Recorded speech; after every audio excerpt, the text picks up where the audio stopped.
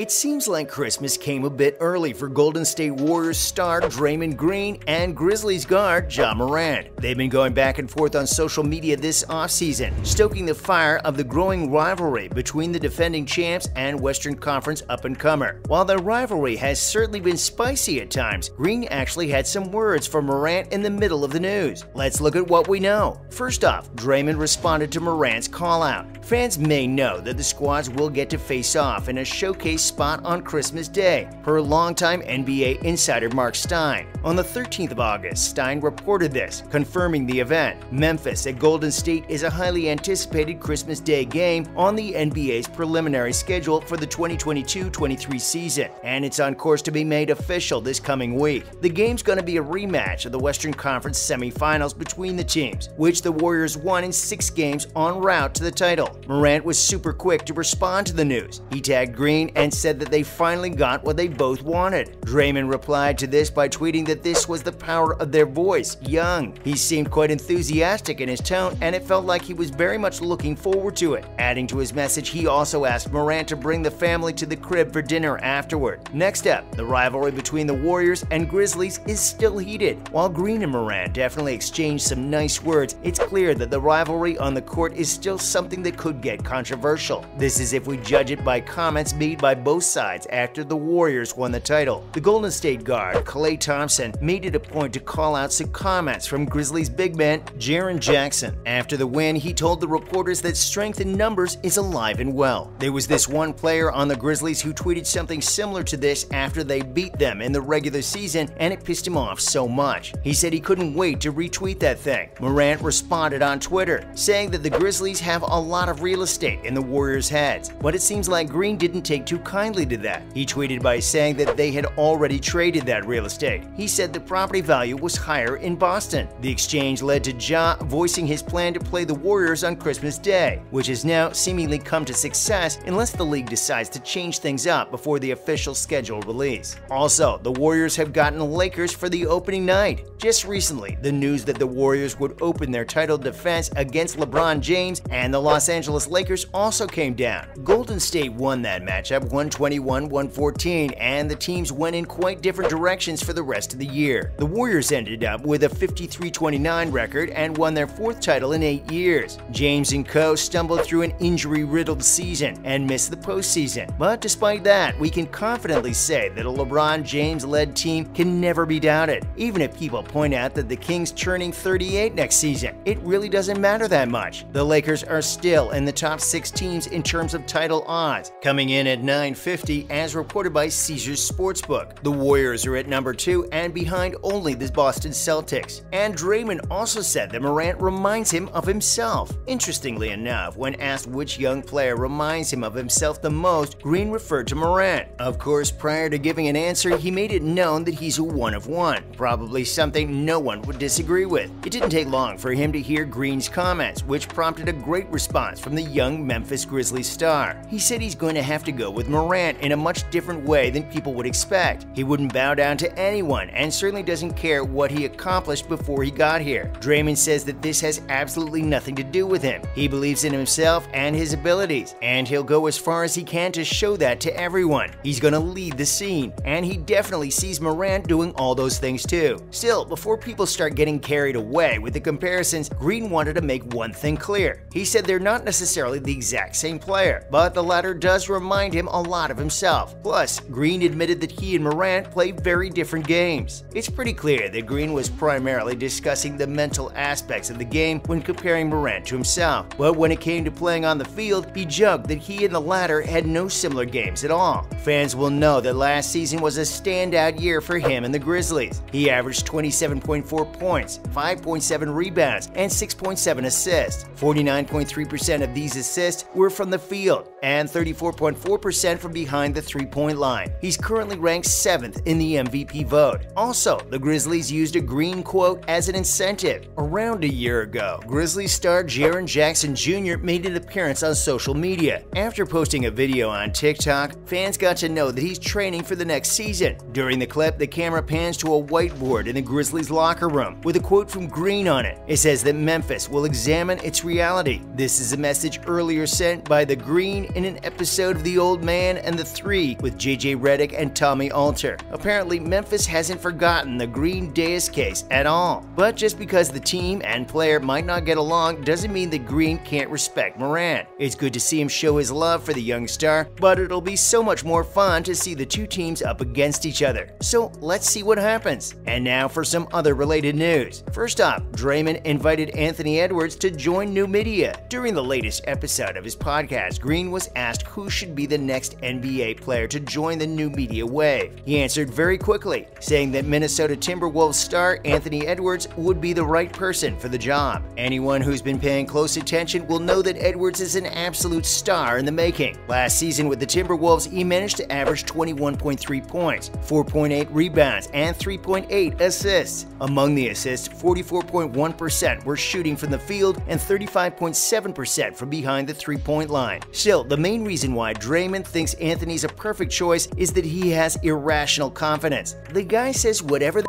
he can think of, which Green really appreciates. He's funny and attractive, so maybe that should be enough for the majority. Next up, Draymond and Hazel Renee have a stunning engagement shoot. Green and Hazel Renee go way back further than people would expect. When the actress first met the NBA star, it was prior to when he was a 4-time champion, even before when he first stepped foot on a professional basketball court. Now the two just recently got married on the 14th of August. To celebrate their next chapter before walking down the aisle, they posed for a stunning engagement shoot. It was snapped by prized wedding photographer Stanley Babb of Stanlow Photography and set up by planner Diane Valentine. The couple was photographed in 2 regal looks, Renee in gowns by Felicia Ellis and Green in suits by Aiden Miles. They've also created quite the life together since they got together. The two have a daughter together named Cash and 2 other children, Olive and Draymond Jr., both from their respective previous relationships. They're also constant travel companions, which is probably their favorite thing to do together. Green and Hazel said that they're looking forward to celebrating love and this new chapter in their lives peacefully. We wish them the very best. Lastly, Tyrese Halliburton gets honest on Ja Morant's Grizzlies path for the Pacers. Speaking on Basketball Network, Tyrese expressed his excitement about the Pacers' long-term future with the young talents they have. He cited the Grizzlies as the standard that most teams look at in building a team with a young core, and similarly, he sees the Pacers taking that step as well. And he certainly has every reason to be optimistic. Not only are they well coached with Rick Carlisle managing that end, but they also have a deep roster with a lot of potentials. They can get more assets if they trade Buddy Hield or Miles Turner, but it's also fine if they keep the 2 high-impact players. Apart from him, we also have the likes of Chris Duarte, Jalen Smith, Isaiah Jackson, Aaron Nesmith, and rookie Benedict Mathurin, who have shown tons of potential and promise. It still remains to be seen whether the Pacers can live up to their potential or not, but it sure looks like Halliburton is ready for the challenge, and we're excited to see what happens next. And that's a wrap for this video. What did you think of Draymond Green responding to Ja Morant's call-out? Let us know in the comments below. Do give this video a thumbs up, subscribe to our channel, and hit the bell notification for similar videos. See you in the next one.